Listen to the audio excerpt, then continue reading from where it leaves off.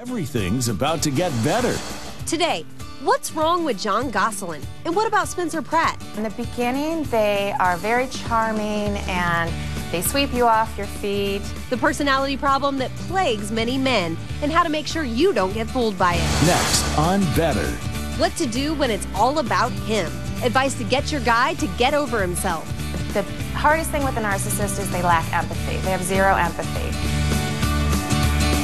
With couples like Heidi and Spencer Pratt or Jon and Kate Gosselin, it seems as if narcissism is the new buzzword and a hot topic in the media. While you may not be dating a self-obsessed man right now, chances are you have probably fallen for one at some point or another. We all have. Lisa Scott, author of It's All About Him, is here to help you examine the men in your life and to help see through those charming facades. Hello, Lisa. Hi, thanks for having me. You are speaking through very personal experiences. Yes, indeed. Your ex-husband, tell us about him. Yes, well, my ex-husband was diagnosed with pathological narcissism, but I didn't realize the implications of narcissism on a relationship until 8 years into our relationship. So he joked from day one about being a narcissist. I thought, oh, he's confident, anyone can see that. And then certain events in my life forced me to look into the true meaning of it and how it impacts the relationship. And when I did, it was a very big aha moment, which is essentially why I wrote my book, to help others understand narcissism. And it can be very hard to see a man who's yeah. narcissistic, to see them for what they really are. Well, Talk in about the what to look beginning, for. yeah, in the beginning, they are very charming and they sweep you off your feet. You know, a narcissist, we're all narcissistic to a certain degree. There's healthy narcissism and then there's unhealthy narcissism. Unhealthy narcissism was when it gets to a point where you are so consumed with yourself, you can't see that another person has feelings. You're just consumed with your own world.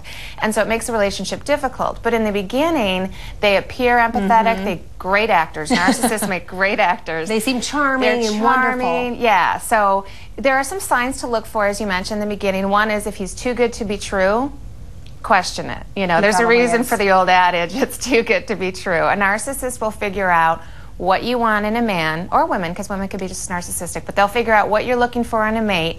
They will become that character, take on, you know, whatever those qualities are you're looking for, and then lure you in. Ooh, that's how they lure you in. Now, what do you Yes. do if you have been hurt, or if you're dating a narcissist right now, or married to a narcissist? Right. And the thing you need to do, which is why I wrote my book, is you need to understand that a narcissist cannot change. A pathological narcissist, which is when it gets to the point that it becomes an illness, they're so consumed or obsessed, they cannot change. So you either have to accept them for who they are and all of their limitations because they are emotionally stunted, or you need to move on. And so I have a message board where hundreds of women and men are talking about their relationships trying to love a narcissist and what that's like.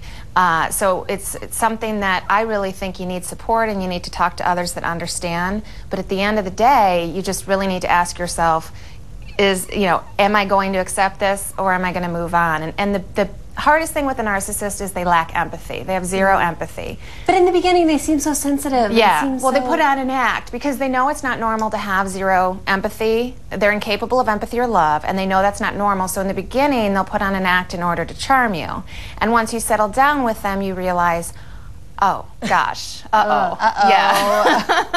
Yeah, Okay. And it makes Thank you so much, Lisa. It makes it very difficult, and these are very good tips. So if you feel like you're in a narcissistic relationship and you need some tips for making it work or even breaking free, pick up It's All About Him, even just for the adorable cover art there. It's available now.